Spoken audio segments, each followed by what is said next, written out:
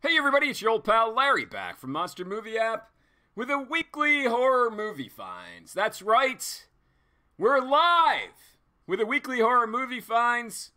It's about fucking time, right? Bogged down with reviews. So I got a little stack going here. Accumulated, I've been doing a lot of conventions, so I haven't been hitting the thrift stores as much. But I got some stuff. And I'll fucking show you. Right fucking now. Right over here. So, just some fucking random shit. Vanessa! Hi, Mom! I got this. You know, I must be a bad poser horror fan, right? Because I had no idea this movie existed. I picked this movie up and I was like, huh, it looks shitty. And, you know, Walmart exclusive 2-pack, whatever. Then I saw it was fucking directed by Romero, and I was like, Romero did a movie called Bruiser? I guess, I mean, he did a lot of shit. You know, this is one I've never seen, didn't know about it. I was trying to get this fucking security tape off. This is the first time this has ever happened. Fucking ripping this off. Look at this shit. I must be getting strong in my old age. I just took a fucking huge chunk out of this thing. Ripping that fucking shit off. But, yeah, you know, like, I gotta see it. It's fucking Romero, right? I know his movies aren't all fucking winners. That's for sure. But, you know, whatever. Here's one that I had to get. Bahoot. It's Bahoot's. About, I don't even know where to go with that. But it's a fucking, Bollywood movie, I guess. But it has English subtitles. Vanessa says she's never seen, never heard of it either. Yeah. It must be great. It must be his fucking masterpiece. 'Cause fucking Todd! Todd, yo, fucking shit up. Yeah, I did, man. Fucking strong as shit.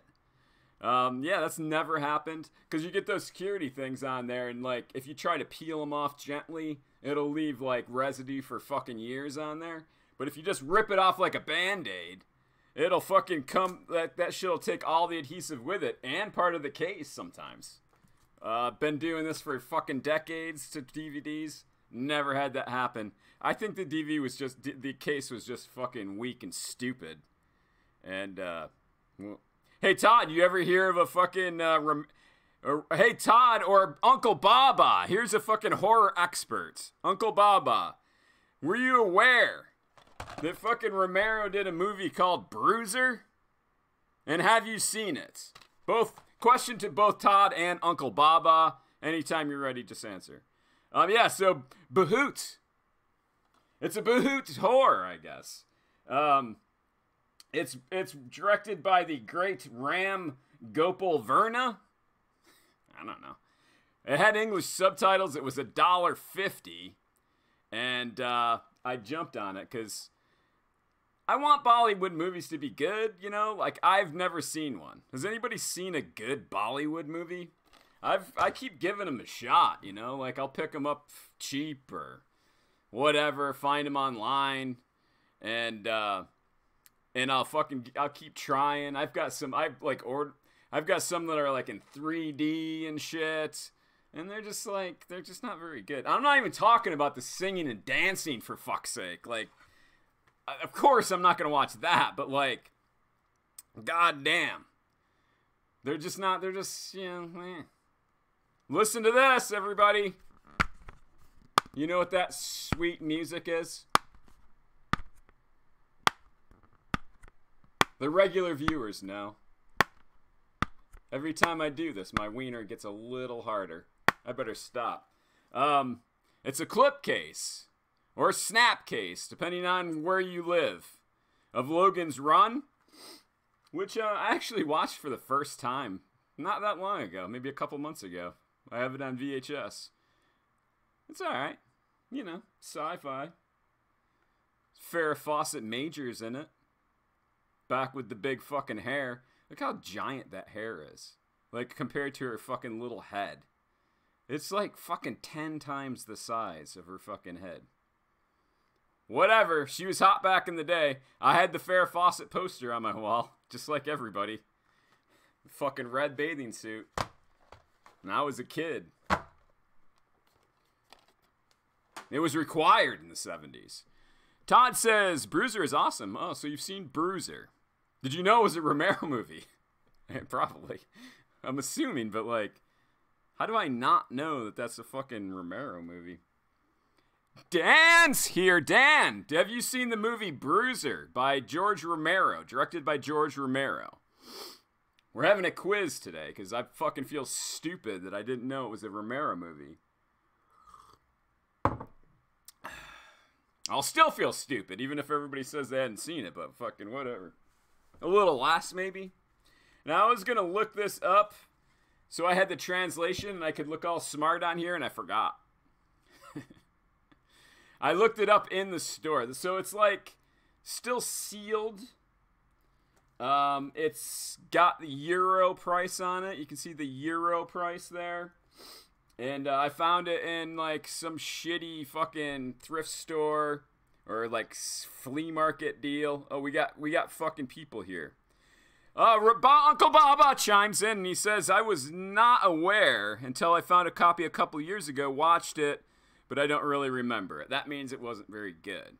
Swearwolf says, hello, Swearwolf. Logan's Run rules. Yeah, it was pretty good.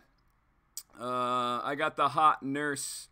Oh, it's got the hot nurse from American Werewolf in London. There you go. One of your people, Baba. American Werewolf in London fan. And Dan says, I've not seen Bruiser. Well, there you go. Should I be showing this? Is that even a nipple? That's like the darkest of areolas right there, I think. It might be part of the fucking top. I'm not sure. So anyway, I found this and I was like, what the fuck is this? Look at all the artwork is fucking cool. Looks like it's in black and white. And I looked this up. And it's translates Italian. And it was all about horror. This was like stab my cauldron, my hot cauldron of death, or something like that. And the bottom also, that's I think insanguinata. That's like blood. Like you can translate it at home, but it's I confirmed before I bought it that it was indeed a horror comic book from Italy. Thought it was the best find ever. Got it for $1 and looked it up on eBay, and nobody gives a shit except for me. They're like, you can get them for like $2, 99 starting bid 99 cents with free shipping. This is kind of cool. I'm gonna sell this. I'm not a fucking child, but you know, the Gargoyles cartoon was actually pretty cool. I watched it back in the day. But like, I found this activity book at a thrift store last weekend, and I was like, this is pretty fucking cool. But you know, it's gonna be just fucking full of some little retard brat's fucking scrawlings. You know, just like some little mongoloid fucking coloring in the crossword puzzle because he doesn't know any better. It's completely undone. No tears. No fucking pages missing, which you would expect. Just straight Gargoyles fucking fun that I'm gonna put on eBay. Some assholes got it on eBay for like $17, I think, right now. I'll go a lot cheaper than that. It cost me $2, I think. $2. We're gonna do a little electronics testing. This was a thrift store in fucking Charlotte, North Carolina, everybody. That we went up there for a convention and went out to breakfast. And I surprised my wife, Mom, by mapping a gigantic, like, super thrift store that was nearby. And I just pulled in the parking lot and I was like, how did we get here? And we went in and I found something. I way overpaid for this fucking thing. Lots of regrets on my part. There was nothing else there. How should I do this? Let's do this. This is a fucking, I guess I could pull out the box too. If you know what I'm saying. I left the price tag on as a badge of shame. It's my scarlet letter. I paid $6.80 for this fucking thing. What is wrong with me? I was on vacation. I was like fucking riding the high, I guess. I don't know. Like, it was dumb. But like, yeah, I fucking bought it for $6.80. In the box, I put that light bulb in there. I haven't even turned it on. It's hollow inside. You can stick your thumb in its mouth and call it a dirty little whore if you want. Or whatever. But yeah, it's hollow inside. And we're going to turn it on. Right here with my filthy little thumb. And see what happens. 5, 4, no. Oh, and it works. It actually looks a lot cooler here than it does on this camera. It's fucking, that light bulb's way redder. But if you put like a flicker bulb in there, it'd be pretty cool, I think. But look at all the fucking badass ones you can get that I didn't fucking find. I mean, this is like, it's like 1999, I think this was released. But like, this is straight like pothead fucking 70s lights, isn't it? Look at this. There's the fucking money shot. The Grim Reaper. I didn't get that. Runner up, I guess. The fucking Sam skull, whatever the fuck that is. Then I guess I would take the Dracula, which I got. And the rest of these are fucking gay. I don't like them at all. They can fucking go to hell if I wouldn't have bought any of them. But like, what a pothead thing. Like, you're like 15 years old, fucking smoking weed in your bedroom. You got one of these with a black light in it. You know. Those were the days. But yeah, that's cool. I don't know. I might sell it, to be honest with you. What the fuck am I going to do with it? I mean, I think I have an area I could put it in. Maybe I'll keep it. It's kind of cool. Retro. Hey, everybody. What are we doing? Hey, I got more stuff. So I went to another convention right here in Florida. First year convention called Phantasm. Went there last minute we were going to just go for a couple days. Ended up spending the fucking the whole weekend there. And I'm going to do a review of that next week and show you all the shit I got there. But one of the vendors is from my home area here. And he owns a comic book store, and he was getting rid of his entire collection of movies because his wife said so. Sad. But he was just like, I got to get rid of these. He bought a vendor table and fucking brought in his collection of probably fucking 5,000 movies. Mostly 99.9% DVDs, but some good shit. Wait till you see. And he was just like, I think there were $5 each, or fucking 5 for 20. I think there were 5 for 20 if you got 20. So I dropped like $60, man. Stacks of fucking DVDs. We'll do that next week. So to make my story shorter, I was like, hey, you got any VHS you're getting rid of that your wife doesn't want you to have? And he was like, I'm going to turn off the fucking... Yeah, let's leave it on. Fuck it. And he was like, yeah, I was going to bring them, but I didn't think anybody would buy them. And I was like, dude, I'll buy them from you. How many you got? Where are they? Can we drive there now? And he was like, well, you know, like, I own the comic book store. Like, I am me. And I'll send you some pictures. Sent me some pictures. And he was like, I have some fucking cool shit. So let's fucking show it. We negotiated a deal. I went to his comic book store and picked it up. This is a fucking lightning video version of fucking Toxic Avenger. I hate fucking Toxic Avenger in most trauma movies, but I will sell that. We got Basket Case 2. X Rental. Pretty good shape, not bad. And I'm going to sell that too, because I like Basket Case 1, but I don't like the sequels. Basket Case 3. Somebody fucking... Is that an autograph? Something... It looks like something Baker. Greg Baker? Is he in this movie? I don't know. It's definitely not Henlotter. It's way too fucking short for that. Anyway, somebody wrote their fucking name on there. Looks like Greg Baker, I would guess. You know. So, I'm going to sell these in a fucking lot. Basket Case 2 and 3.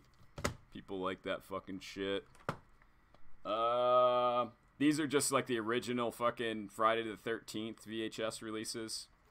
Not a huge fan of the sequel. I love the first one, but the sequels, you know, whatever.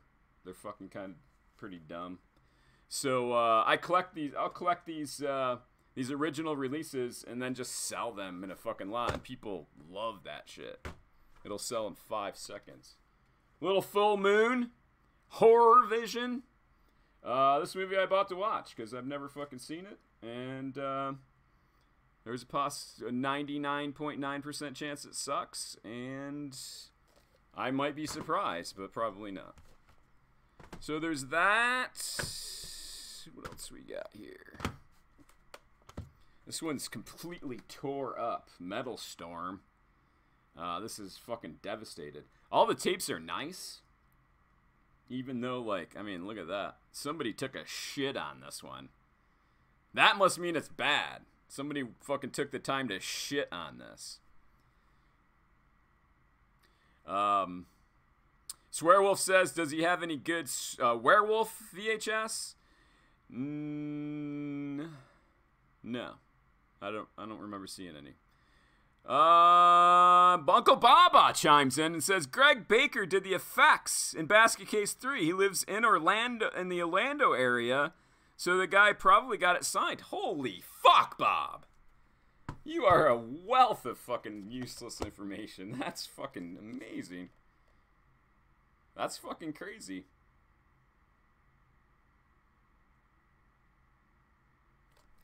Well, the price just went up on that one. By a lot. Signed by effects master Greg Baker. That one I will... See, now I was going to sell those together, and now I'm selling that one separately. I have no certificate of authenticity. If I could... Bob, can you sign a letter for me and say that that's a real signature? We'll use that. So, Metal Storm. I've never seen this movie. It looks pretty fucking funky. You know, I may have seen it, but... just destroyed. Martin. Canon, HBO Canon release. I have a really nice, I guess it's a HBO or EMI hard case of this. And the tape was all moldy and I cleaned it. I'm hoping, since this box is all fucked up, I'm hoping, because the tape is good, that the tapes are the same and I can just kind of switch them out. And then probably sell the other, like this slipcover version. Hey, this is a Romero movie. Did you know that? I knew that. I knew this is a fucking George Romero movie. Not called Bruiser. Mario Bava. By far the most influential horror director of all time. And I've never seen this movie. I actually have this exact VHS, but it's still shrink wrapped, and I just never had the heart to open it. And I have it on fucking this movie on DVD and a box set and shit. Just never got around to it. I think it's actually in my watch pile above the surround sound that I stacked up there. But now I can watch it on VHS. The way the baby Jesus intended us to fucking see it. Wow. This is This is a Anchor Bay Video Treasures, which is not fucking awesome. Look how generic. Anchor Bay used to do like kind of just plain generic fucking labels on their VHS. Like they would put a lot of effort into it, and then you'd open it up like a fucking one of those hard clamshells, and you'd open it up and see fucking this, and you're just like, like, you gotta finish it. You didn't finish it. You fucking started out really good and never finished. So yeah, they got like fucking weak labels on them. What's everybody saying? Bob's laughing. Martin VHS, Bob says. Fuck yeah, dude. Yeah, it's pretty cool. I paid up for these. A little bit. It's tough. Like, I don't know what the fuck. Like, I pay like 25 or less cents. Starting at like, I don't know, maybe like, what, 15 cents up to $1 on average for VHS. I very rarely pay above that if I can help it. And, you know, this was like a fucking Facebook marketplace or instant messenger negotiation back and forth. And I'm just like trying to not insult the guy, but I didn't want to pay a lot either. So, like, I think I paid like $20 for 11 tapes, I think, which is great. It's way more than I would normally pay, but most of it I was going to sell. So, like, I'm going to make, not even going to say, but look this one up sometime. Tetsuo. Oh, the Iron Man. I watched this with my buddy Aunt Dimitri, Uncle Baba's nephew, for the first time when we were doing like an Asian horror, all Asian horror weekend, and Asian horror and Asian food. That was tough. By the last day, it was like, man, I don't want any more Asian food. But I hated this movie. Fucking hated it. Like, I wanted to fucking kill myself. It's so art house and fucking boring and nonsensical. It's like everything that I fucking would just hate in art house fucking horror. But this VHS, this is the first one I saw when he sent me the pictures, and I was like, bingo! If I can get that for a fucking good price, I know it sells for fucking fat money. And the tape's in really nice shape, so is the box. It's by far the nicest one out of all of them. And there you go. Hey, that's my weekly horror movie finds for all you assholes. Anybody else say anything? Swearwolf says that movie is pretty disturbing. They made a sequel to it also. Yeah, you can have that. I barely made it through the first one. I hate that. I hate that kind of art house fucking boring or where you're just like,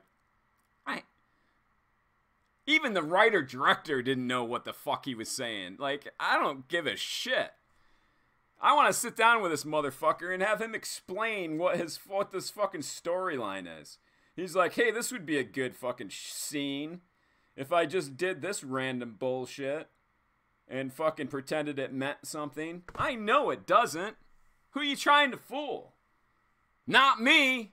Hey, everybody, thanks for stopping by. Baba and Swearwolf and Todd and Dan and Mom and Vanessa and Todd and Dan and Mom and Vanessa and Swearwolf. Hey, I hope all you guys have a fucking great weekend. And until I see all you dickweeds next time, as always, get the fuck out of my house. Bye.